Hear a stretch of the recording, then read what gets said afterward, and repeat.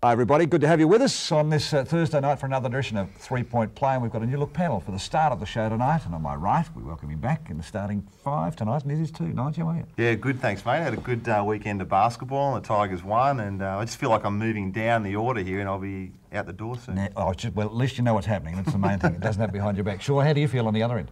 Oh, terrific. Welcome it's anyhow. further away from Nigel, better. Good to have you on the program. It's got something to do with body odour, is that right? Definitely. Oh, mate, I'm happy to be away from you too. We've got a couple of special guests. That's why we have them on either end, because they feud a lot, you see.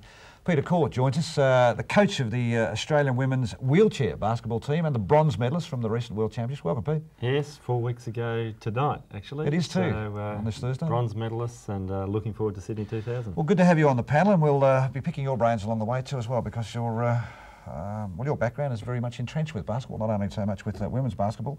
And it's nice to have a pretty face for a change, and that's why you're down that other end there, Nigel. Kate, welcome. Kate Hogan from and I'll get it right, the Bulleen Melbourne Barilla Boomers. Yeah, that's correct. New look Boomers, new sponsor, new Barilla? pasta sponsor. Are they? Yeah, #1 selling pasta in Italy. Yeah, we're really happy and We'll going along well. We'll look forward to that, because I dare say probably if we keep saying that all night. There'll be stuff flying in. Barilla for sale. We'll see what we can do. All right, thanks, Kate. Welcome along, and you can chip in with anything you like, and we'll be talking to you about the WNBL a little bit later on. All right, let's move it right along. Finally, the Sydney Flames 64 defeating the Canberra Capitals 52. Let's have a look at the WNBL ladder here, and as we see here, the AIS 6-2, the Breakers 6-3, but of course, finally a road win against the Lightning.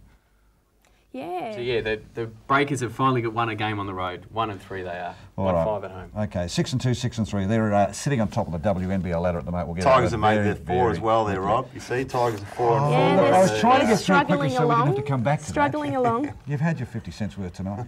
Very special guest sitting right beside me here, Peter Court. We're going to come back after this break and we're going to talk to him about the success his side's had, of course, winning the bronze medal in the World Championships.